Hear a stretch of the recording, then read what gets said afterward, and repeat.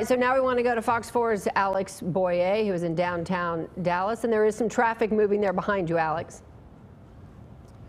Yeah, there is, Heather, but thankfully that traffic is few and far between and the cars are going relatively slow, which is exactly what officials are asking of folks who decide they need to venture out. We are standing here at the edge of the design district in Dallas, and as you mentioned, behind me there is Interstate 35. Again, a slow go of it. Earlier today, we were up in the Frisco area.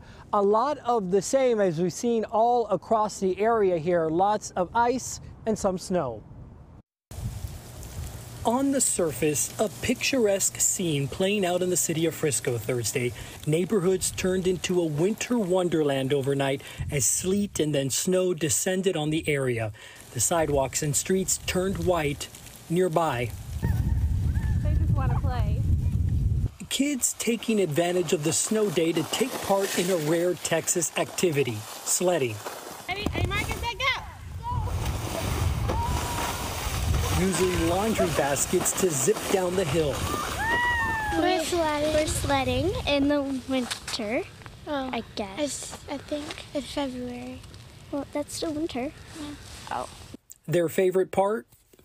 Maybe when you crash into the water at the end. And also sometimes we fall on. That's really fun. Yeah. Like when you fall off the sled when you're going. But it wasn't all fun and games. Some residents, like this woman, forced to venture out in the bitter cold in order to give her dog a much-needed bathroom break. The ice weighed down several trees. Some branches and limbs snapped in half. The driver of this car was no match for the icy roads, ending up on top of a median. A buddy with a heavy-duty truck tried to pull him out, but the rope didn't hold.